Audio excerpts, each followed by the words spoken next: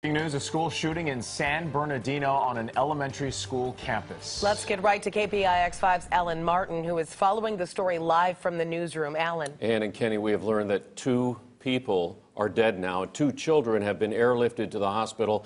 This is after a gunman opened fire at North Park Elementary School, and police are calling this an apparent murder-suicide. Some sort of domestic dispute started this. According to San Bernardino police, the shooting actually happened inside a classroom, so in front of those kids, and as I said, injuring 2 of them.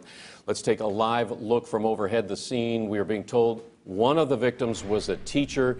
No word on what grade he or she teaches. Police say that the shooter is down, is no longer a threat. The kids all gathered on the ball fields, the rec fields. They're being taken to a nearby high school.